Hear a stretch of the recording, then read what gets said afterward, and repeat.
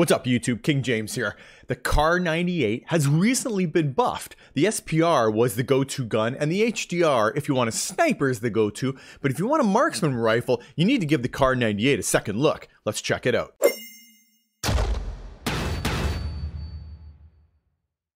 The KAR98 is a great weapon, but here's what happens when you're on the receiving side of it. Look at this poor guy.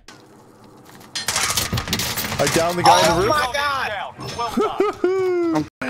I feel bad for that guy. So just before I show you a little bit of gameplay of me wasting some guys with it and my gun build, I just want to say thank you to everybody who's recently subbed to the channel. I love you guys and appreciate that love and support. And if you haven't subbed to the channel, consider subscribing and hitting that like button because it really does help small content creators like myself. All right, let me show you a little bit of gameplay of me wasting some fools with this gun last night. Alright, so here I am using the KAR98, and one thing I really like about it is the fast reload. See there, I missed that first shot, I got the second, got the third. That's one thing that's really nice about it as a sniper. I find that I don't tend to snipe all the way across the map, you know, 300-400. Most of my snipes are in the 150 to 250 range, and the KAR really excels at that distance. So I'm finding that I can, you know, hit guys when they're running, and this scope seems to be just the perfect amount of you know, zoom when I'm using it. Like that guy right there, he wasn't very far at all, but he had an AR. One bullet and I got him down.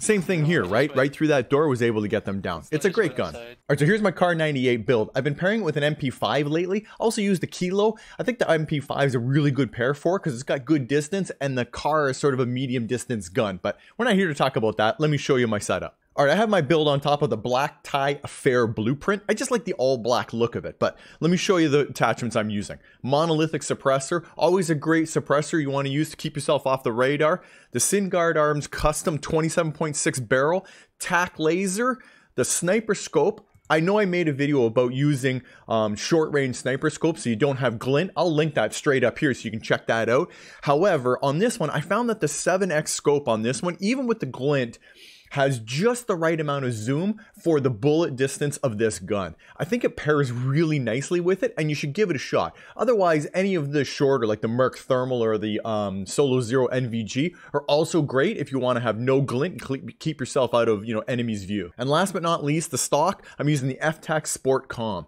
So this really gives the gun a ton of range. Look at how far that range is and accuracy. It's perfect with this gun with that fast reload and that scope. All right, let me lead this video out with a gameplay where I decided I'm only going to use the KAR for the entire game. Can I win with just the KAR? And that's exactly what we did. The very last guy didn't quite turn out exactly how I wanted, but we got the win anyway and it didn't matter. Check it out. And as always, guys, if you don't see me in Warzone, if you don't see me in multiplayer, it's only a matter of time, baby. King James out.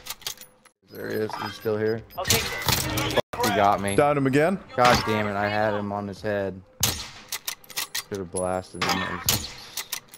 Should've got self-revive. We need to check our 6, guys. Guys, they have to come up to us. Let's just chill. I downed him. Right here. Don't take those shots.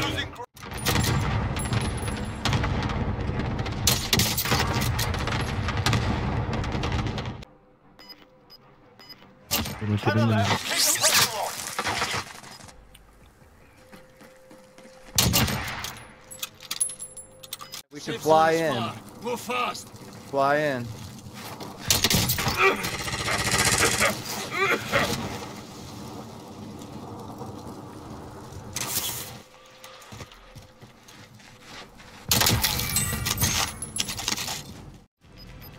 Yo, I think there was one back here. On me, right here on the bridge. Live mark. Res me. Yes, baby.